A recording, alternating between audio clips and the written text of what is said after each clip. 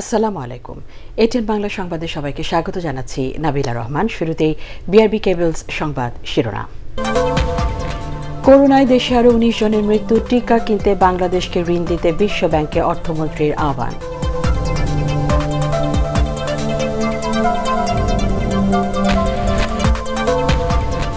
করোনায় ক্ষুদ্র ও মাঝারি শিল্পে উৎপাদিত পণ্যের ৭৬ ভাগই বিক্রি হয়নি, আয় কমেছে ৬৬ ভাগ, বলছেন গবেষকরা।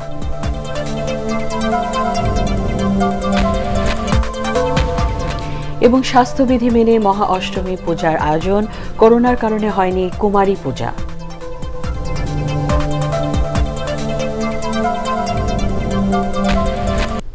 সংবাদে এছাড়াও থাকছে দর্শকদের গুরুত্ব দিয়ে মানসম্মত ও বস্তুনিষ্ঠ প্রতিবেদন প্রচারে ডক্টর মাহফুজুর রহমানের।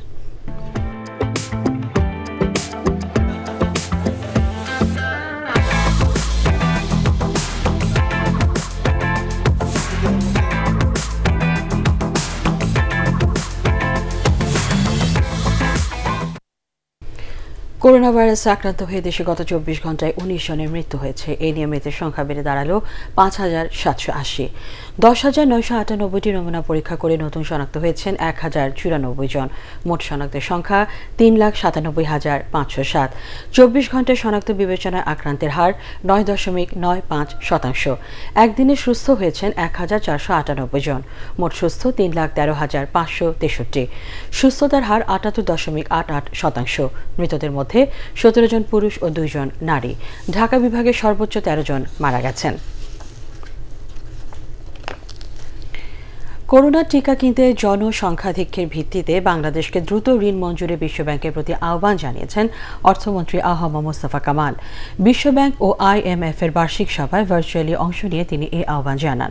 অর্থমন্ত্রী বলেন, ঋণ সহায়তা প্রদানে IDA-ভুক্ত দেশগুলোর মধ্যে জনসংখ্যাধিক্যের দিক দিয়ে তৃতীয় অবস্থানে রয়েছে বাংলাদেশ। কোভিড মোকাবেলায় বাংলাদেশ ১০০ মিলিয়ন মার্কিন ডলার ঋণ সহায়তা চায়। প্রকল্প গ্রহণ ও বাস্তবায়নে সক্ষমতা অর্জন করায় IDA-19-এর আওতায় বাংলাদেশকে আগের মতো অধিক পরিমাণে বরাদ্দ প্রদানের অনুরোধ জানানো হয় অনুষ্ঠানে। করোনায় ক্ষুদ্র ও মাঝারি শিল্পে উৎপাদিত পণ্যের ৭৬ ভাগই বিক্রি হয়নি, আর আয় কমেছে ৬৬ ভাগ। ইকোনমিক ডেভেলপমেন্ট রিসার্চ অর্গানাইজেশনের অনলাইন সেমিনারে এসব তথ্য জানানো হয়। অপ্রাতিষ্ঠানিক খাতের উদ্যোক্তাদের ২০,০০০ কোটি টাকার প্রণোদনা প্যাকেজের ঋণ বিতরণে নীতিমালা সহজ করার দাবি জানিয়েছেন ব্যবসায়ী ও অর্থনীতিবিদরা। অনেক উদ্যোক্তা ব্যাংকিং সুবিধার বাইরে থাকায় এই খাতের ঋণ পুরোপুরি বিতরণ হবে না বলেও আশঙ্কা করেন তারা। আরও জানাচ্ছেন শরফুল আলম। করোনা মহামারীতে সবচেয়ে বেশি ক্ষতিগ্রস্ত হয়েছে দেশের কুটির, ক্ষুদ্র ও মাঝারি শিল্প। মোট দেশজ উৎপাদনে ২৫ ভাগ অবদান এ খাতের। করোনা মহামারীতে এ খাতে আয় কমেছে আশঙ্কাজনক হারে। ইকোনমিক ডেভেলপমেন্ট রিসার্চ অর্গানাইজেশনের তথ্য মতে করোনায় ৫২ ভাগ SME প্রতিষ্ঠান বন্ধ ছিল। আয় বন্ধ হয়ে যায় ৬৬ ভাগ প্রতিষ্ঠানের। Share of SME products remaining unsold due to economic slowdown was found to be 76%. Because of the partial lockdown, আমরা জানি যে আমাদের লকডাউনের সময় only 16% of SMEs remained fully operational. কোভিডের যে SMEদের জন্য প্রথম যে মেইন যে দুটো বিষয়, একটা হচ্ছে ফাইন্যান্সিং, একটা হচ্ছে মার্কেটিংটা এনশিওর করা, সেলটা এনশিওর করা। লিস্টিং যারা SME উদ্যোক্তা আছে তাদেরকে আমরা আস্তে আস্তে অনলাইন বেস করছি আমরা তাদের, যাতে করে ওরা ওদের প্রোডাক্টগুলো ফিজিক্যালের পাশাপাশি অনলাইনে সেল করতে পারে। কুটির, ক্ষুদ্র ও মাঝারি শিল্পের অনেক উদ্যোক্তা এখনও ব্যাংকিং সুবিধা পান না। এমন পরিস্থিতিতে অপ্রাতিষ্ঠানিক খাতের উদ্যোক্তাদের জন্য সরকারকে আলাদা সংস্থা চালুর পরামর্শ দিয়েছেন অর্থনীতিবিদরা। ক্লাস্টার-বেজ অ্যাসোসিয়েশনগুলোর মাধ্যমেও তো এক ধরনের গ্যারান্টর সৃষ্টি করে তাদের মাধ্যমে তো এই ঋণগুলো দেওয়ার কথা চিন্তা করতে পারে। যাদের ঋণ নেওয়ার ক্ষমতা নেই, অপ্রাতিষ্ঠানিক খাতে চলছে, তাদের জন্য বিকল্প জিনিস চিন্তা করা দরকার। সরকারের আমি মনে করি যে প্রণোদনার প্যাকেজটাকে আরো বড় করা দরকার। যেটুকু টাকা দেওয়া হচ্ছে ব্যাংকগুলো শুধুমাত্র তাদের এক্সিস্টিং ক্লায়েন্টকে দিতেই সেটা শেষ হয়ে যাবে, তারা নতুন ক্লায়েন্টদেরকে দিতে পারবে না। কিন্তু আমরা জানি যারা ব্যাংকের সাথে সম্পর্ক নাই, এরকম বহু প্রতিষ্ঠান, লক্ষ লক্ষ প্রতিষ্ঠান যারা টাকা পাবে না। ক্ষুদ্র ও মাঝারি শিল্পের বিকাশে আলাদা আলাদা নীতি প্রণয়ন ও বর্তমান নীতিমালা সংস্কারের পরামর্শ দেয়া হয় অনলাইন সেমিনারে। শরফুল আলম, ATN বাংলা, ঢাকা। কিছু অসুবিধার কারণে সড়ক নিরাপত্তা আইন পুরোপুরি বাস্তবায়ন করা সম্ভব হচ্ছে না বলে জানিয়েছেন সড়ক পরিবহন ও সেতুমন্ত্রী ওবায়দুল কাদের। তার মতে, আইন প্রয়োগের মাধ্যমে সড়কে সার্বিক নিরাপত্তা ফিরিয়ে আনতে না পারলে সরকারের সব অর্জন ম্লান হয়ে যাবে। রাজধানীর সরকারি বাসভবন থেকে ব্র্যাক ও বিশ্ব ব্যাংক আয়োজিত অনলাইন আলোচনায় তিনি এসব কথা বলেন। চালকদের বেপরোয়া গাড়ি চালানো বন্ধের পাশাপাশি ট্রাফিক আইন মেনে চলতে সবার প্রতি আহ্বান জানান ওবায়দুল কাদের। সড়ক পরিবহন আইন 2018 কার্যকর হতে শুরু করেছে, তবে আমি একথা দুঃখের সঙ্গে বলবো দু একটা বাস্তব অসুবিধার কারণে এখনো পুরোপুরিভাবে আমরা সড়ক পরিবহন আইন কার্যকর করতে পারিনি। সিলেটে পুলিশি নির্যাতনে রায়হান নিহতের ঘটনার মূল আসামি শনাক্ত হয়েছে। শিগগিরই তাকে গ্রেপ্তার করা হবে বলে জানিয়েছেন স্বরাষ্ট্রমন্ত্রী আসাদুজ্জামান খান কামাল। দুপুরে টাঙ্গাইলে সাংবাদিকদের তিনি এসব কথা বলেন। স্বরাষ্ট্রমন্ত্রী আরও বলেন, যত বড় অপরাধী হোক কেউ পার পাবে না।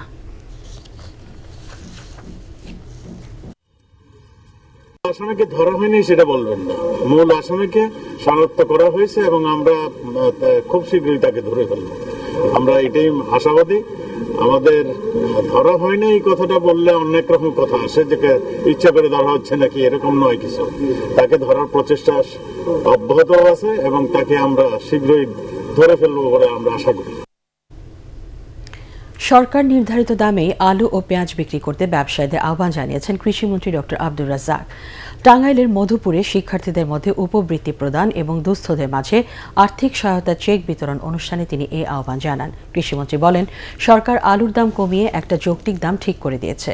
কোল্ড স্টোরেজ মালিকরা কেজি প্রতি 16 থেকে 17 টাকায় আলু কিনেছেন, এখন 27 টাকা কেজি দরে বিক্রি করবেন।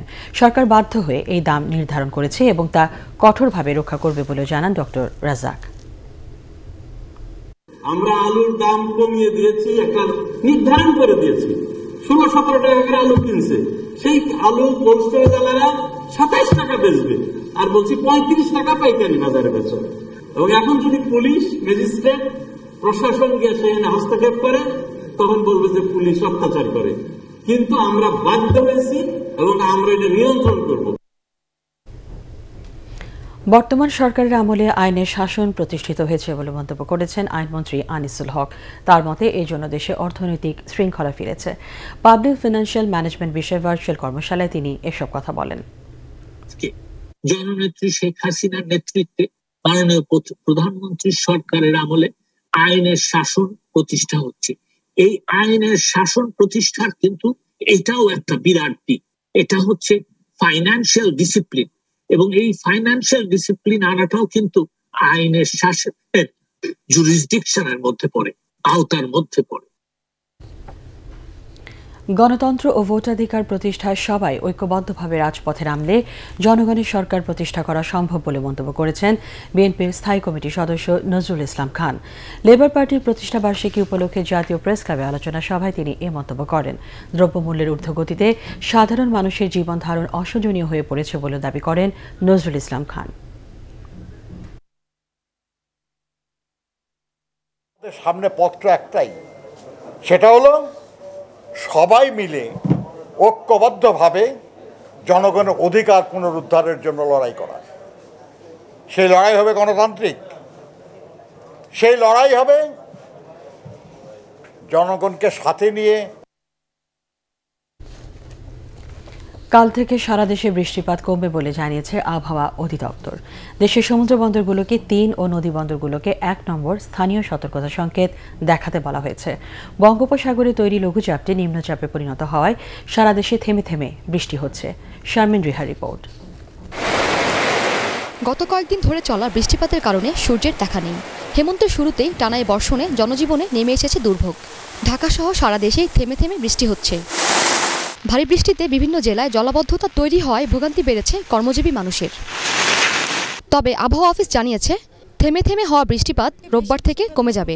এই সময় অনেক নিম্নচাপ সৃষ্টি হয়, এটা অক্টোবর নভেম্বর মাসে কয়েকটা নিম্নচাপ থেকে গভীর নিম্নচাপ থেকে সেটা ঘূর্ণিঝড় হয়ে এটা সুপার সাইক্লোনও হয়। এই সময় এই বৃষ্টিপাতও কমে যাবে, আকাশ পরিষ্কার হয়ে গেলে আপনাদের যে ঠান্ডা, এখন তো শীতের একটু প্রকোপ আসার কথা, সেটা চলে আসবে। তাপমাত্রা কমার পাশাপাশি অক্টোবর নভেম্বরে একটি ঘূর্ণিঝড়ের আশঙ্কার কথাও বলছে আবহাওয়া অধিদপ্তর।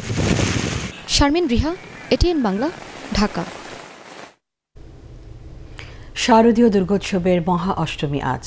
রাজধানীর বিভিন্ন মণ্ডপে আরাধনায় দেবীকে ভক্তি পূজা করছেন পুরোহিত ও ভক্তরা। দেবী দর্শন, অঞ্জলি ও প্রসাদ বিতরণ শুরু হয়েছে ভোর থেকে।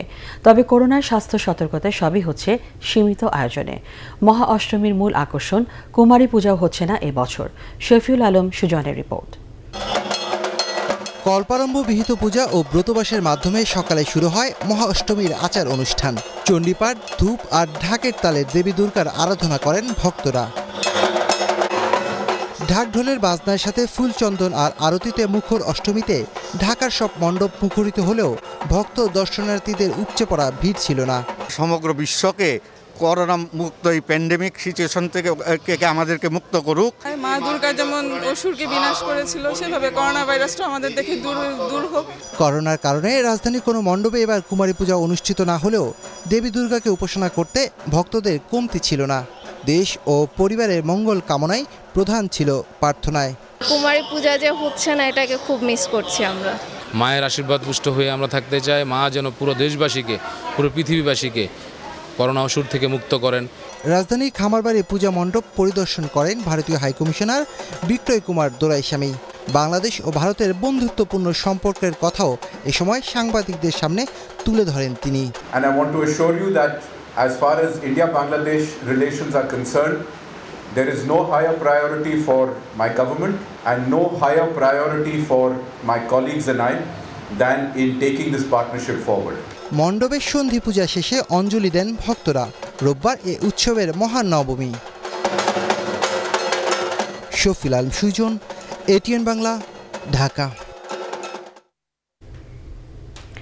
নিউজ পোর্টাল সহ গণমাধ্যমে দর্শকদের গুরুত্ব দিয়ে মানসম্মত ও বস্তুনিষ্ঠ প্রতিবেদন প্রচারের আহ্বান জানিয়েছেন ATN Bangla chairman doctor Mahfuzur Rahman. ATN lifestyle news পোর্টালের উদ্বোধনী অনুষ্ঠানে গণমাধ্যম কর্মীদের সেবার মনোভাব নিয়ে কাজ করার তাগিদ দেন তিনি। Shafiqul Islam শামীমের report. ATN media কমিউনিকেশনের প্রকাশনায় অনলাইন নিউজ পোর্টাল হিসেবে আনুষ্ঠানিক যাত্রা শুরু করল ATN লাইফস্টাইল। ডিজিটাল ভার্সনে পাঠকদের কাছে দ্রুত তথ্য পৌঁছে দেওয়ার লক্ষ্যই এই অনলাইন সংবাদ মাধ্যমের উদ্দেশ্য। এই অনলাইন পোর্টাল দর্শকদের খুবই সহজে হাতের মুঠো থেকে তারা সব কিছু তথ্য, ইনফরমেশন, পাশাপাশি বিনোদনের অনেক কিছু তারা দিতে পারবে, আমরা দিতে পারবো। ধর্ষণ, নারী নির্যাতন, সহিংসতার বিরুদ্ধে কাজ করার পাশাপাশি দৈনন্দিন জীবনাচরণের নানা দিক তুলে ধরা হবে এই নিউজ পোর্টালের মাধ্যমে, এমনটাই প্রত্যাশা সংশ্লিষ্টদের। আমি বিশ্বাস করি যে আমাদের এই অনলাইন পোর্টালটি নারী নির্যাতন, আমাদের ধর্ষণ, বিচার বহির্ভূত হত্যাকাণ্ড, আমাদের সামাজিক যত অনাচারগুলো রয়েছে সেই অনাচারগুলো এই অনলাইন পোর্টাল তুলে ধরবার চেষ্টা করবে। একই সাথে তারা বস্তুনিষ্ঠ সংবাদ যেভাবে ATN বাংলা এবং ATN নিউজ সম্প্রচার করে থাকে, সেই বস্তুনিষ্ঠ সংবাদগুলো তারা পরিবেশন করবে। ATN বাংলার চেয়ারম্যান ডক্টর মাহফুজুর রহমান বলেন, মানুষকে জিম্মি বা হয়রানি করে নয়, ভুক্তভোগীদের প্রতি সহযোগিতার মনোভাব নিয়ে কাজ করতে হবে। পোর্টালটিকে সেবামূলক প্রতিষ্ঠান হিসেবে গড়ে তুলতে সংশ্লিষ্টদের প্রতি আহ্বান জানান তিনি। আমরা প্রোগ্রাম করব, দেখাবো, কারণ হচ্ছে যেটা আমরা জনগণকে সাহায্য করার জন্য উদ্দেশ্য যেটা থাকবে যে মেনলি আমরা জনগণের সেবা করব, যে সবারই উদ্যোগ হবে যে প্রোগ্রামটাকে যাতে মানসম্মত একটি উন্নত মানের প্রোগ্রাম হয় এবং সবাই এটার দিকে দৃষ্টি নিয়ে দিবে, ভালো মতো দৃষ্টি দিবে। মুঠোফোন নির্ভর মিডিয়ার চাহিদা বাড়ায় মূলধারার অনেক গণমাধ্যমের সংবাদ ও অনুষ্ঠান অনলাইনে প্রচারিত হওয়ায় মানুষের তথ্য পাওয়া সহজ হয়েছে বলে মন্তব্য করেন ATN বাংলার chairman. Shafiqul Islam Shamim, ATN Bangla, Dhaka. Corona ভাইরাসের অজুহাতে অটো পাসের মাধ্যমে শিক্ষা ব্যবস্থাকে ধ্বংস করে দেওয়া হচ্ছে বলে অভিযোগ করেছেন গণস্বাস্থ্য কেন্দ্রের ট্রাস্টি ডাক্তার জাফরুল্লাহ চৌধুরী। জাতীয় প্রেস ক্লাবে এক আলোচনা সভায় তিনি আরও বলেন, শিক্ষা প্রতিষ্ঠান বন্ধ থাকায় কিশোর অপরাধ বাড়ছে। উচ্চ মাধ্যমিকে পরীক্ষা ছাড়া পাশের ফলে ভর্তি পরীক্ষা নিয়ে নতুন জটিলতা সৃষ্টি হবে বলে অনুষ্ঠানে আশঙ্কা প্রকাশ করেন রাজনীতিবিদ ও শিক্ষাবিদরা। ভবিষ্যৎ বিদ্যুতের চাহিদার কথা মাথায় রেখে সোলার সিস্টেম স্টোরেজ ব্যবস্থার উপর সরকার গুরুত্ব দিচ্ছে বলে জানিয়েছেন প্রধানমন্ত্রীর জ্বালানি উপদেষ্টা ডক্টর তৌফিকে ইলাহি চৌধুরী। ছাদে সোলার প্যানেলের সম্ভাবনা নিয়ে এক অনলাইন সেমিনারে তিনি এ কথা জানান। বিদ্যুতের অপচয় রোধে সবাইকে আরও সচেতন হওয়ার পরামর্শ দেন তৌফিকে ইলাহি চৌধুরী। রাজধানীতে শান্তিপূর্ণ পরিবেশে দুর্গাপূজা পালন করা হচ্ছে বলে জানিয়েছেন ডিএমপি কমিশনার শফিকুল ইসলাম। নগরীর বিভিন্ন পূজা মণ্ডপ পরিদর্শন শেষে সাংবাদিকদের তিনি বলেন, সামাজিক যোগাযোগ মাধ্যমে যারা ভীতি ছড়ানোর চেষ্টা করছেন তাদের কোনো ভিত্তি নেই। করোনা পরিস্থিতির কারণে এবার রাজধানীতে পূজা মণ্ডপে স্থায়ীভাবে নিরাপত্তা বাহিনী মোতায়েন করা না গেলেও টহল জোরদার করা হয়েছে বলে জানান ডিএমপি কমিশনার। 58,70,000 টাকার জাল নোট ও সরঞ্জাম সহ 6 জনকে গ্রেপ্তার করেছে ঢাকা মহানগর গোয়েন্দা পুলিশ। রাজধানীর কোতোয়ালি ও আদাবর এলাকা সহ বিভিন্ন স্থান থেকে তাদের গ্রেপ্তার করা হয়। এ সময় তাদের কাছ থেকে ল্যাপটপ, প্রিন্টার ও স্ক্যানার সহ এ কাজে ব্যবহৃত একটি প্রাইভেট কার উদ্ধার করা হয়। রাজধানীতে সংবাদ সম্মেলনে ডিএমপির অতিরিক্ত কমিশনার AKM হাফিজ আক্তার এসব তথ্য জানান।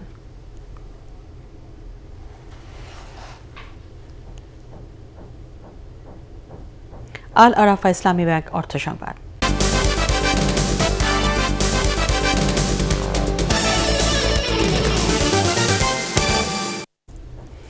ডলফিন সংরক্ষণে সরকার কাজ করছে বলে জানিয়েছেন পরিবেশ ও বন ও জলবায়ু পরিবর্তন বিষয়ক মন্ত্রী মোহাম্মদ শাহাবুদ্দিন। তিনি জানান, সুন্দরবনে ঢাংমারি, ঘাগমারি ও চাঁদপাই অভয়ারণ্যে ডলফিনের সংখ্যা 55% বৃদ্ধি পেয়েছে। আন্তর্জাতিক মিঠা পানির ডলফিন দিবস উপলক্ষে ভার্চুয়াল অনুষ্ঠানে তিনি এসব কথা বলেন। মিঠা পানির ডলফিনকে মিঠা পানির জাতীয় প্রাণী হিসেবে ঘোষণা করার বিষয়ে মন্ত্রণালয় কাজ করবে বলে জানান পরিবেশ মন্ত্রী। মিল্কভিটা আন্তর্জাতিক সংবাদ।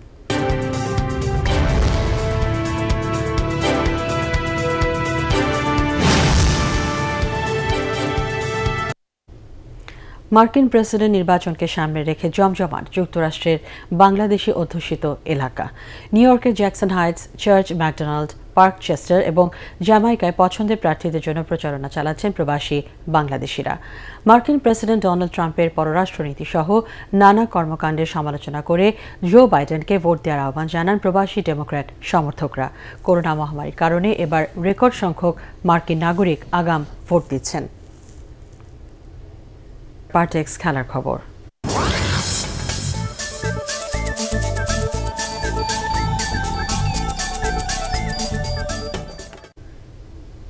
স্প্যানিশ লা লিগায় মৌসুমের প্রথম এল ক্লাসিকোতে কিছুক্ষণ পর মুখোমুখি হবে বর্তমান চ্যাম্পিয়ন রিয়াল মাদ্রিদ ও বার্সেলোনা। কাতালানদের মাঠ নিউ ক্যাম্পে রাত 8টায় শুরু হবে ম্যাচটি। দুদলের শেষ লড়াইয়ে রিয়াল মাদ্রিদের কাছে 2-0 গোলে হেরেছিল বার্সা। নতুন কোচ রোনাল্ড কোম্যানের অধীনে প্রথম এল ক্লাসিকো জিতে সেই পরাজয়ের ক্ষত মুছতে চান লিওনেল মেসিরা। তবে জয়ের ধারা অব্যাহত রাখতে চায় রিয়াল মাদ্রিদও। তাই বার্সার বিপক্ষে জয়ের বিকল্প ভাবছে না জিনেদিন জিদানের শিষ্যরা। শেষ করার আগে বিআরবি কেবলস সংবাদ শিরোনাম জানিয়ে দিচ্ছি আরেকবার। করোনায় দেশে আরও 19 জনের মৃত্যু। টিকা কিনতে বাংলাদেশকে ঋণ দিতে বিশ্ব ব্যাংকে অর্থমন্ত্রীর আহ্বান।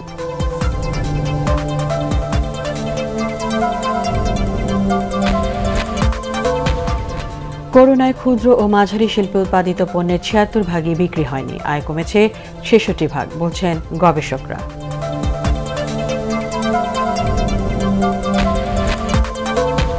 এবং স্বাস্থ্যবিধি মেনে মহা অষ্টমী পূজা আয়োজন। করোনার কারণে হয়নি কুমারী পূজা।